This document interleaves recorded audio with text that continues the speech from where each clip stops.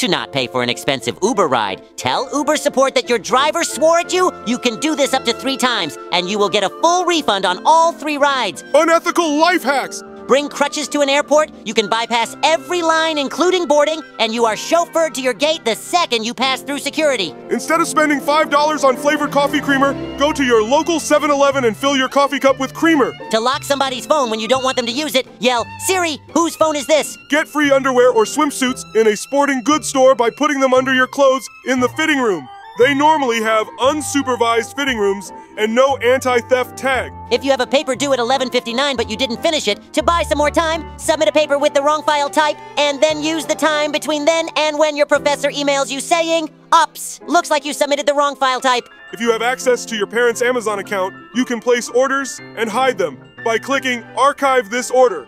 If you follow us, your life gets better.